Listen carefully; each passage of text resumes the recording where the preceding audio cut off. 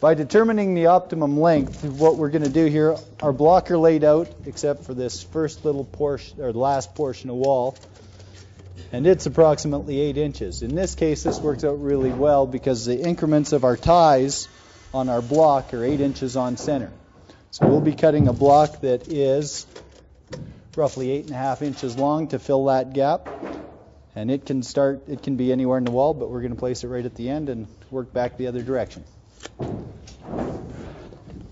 We said we needed 8.5 inches to filler to put in there. So what we do, the cut lines on our block are on 1 inch centers. So you can do it two ways. You can count the cut lines or accurately measure what you need for 8.5 inches, which is right there.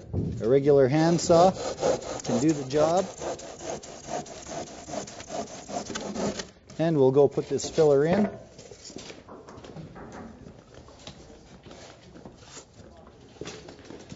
We'll put factory side against the factory end of the block. And it'll sit just like that. Our next step here is putting our horizontal steel in. It's going to go in on the second clip on the working side of the wall. And as we go up, you'll see how we alternate our steel.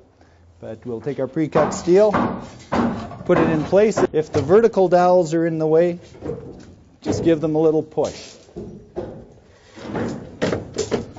The rebar clips snap in. Now we're going to take our next piece of bar that was strategically placed.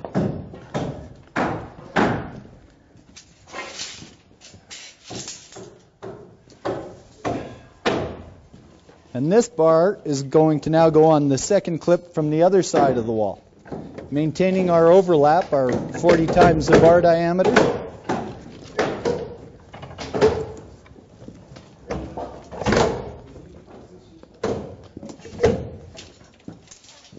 Okay, and then our last one alternates back to the other side of the wall again.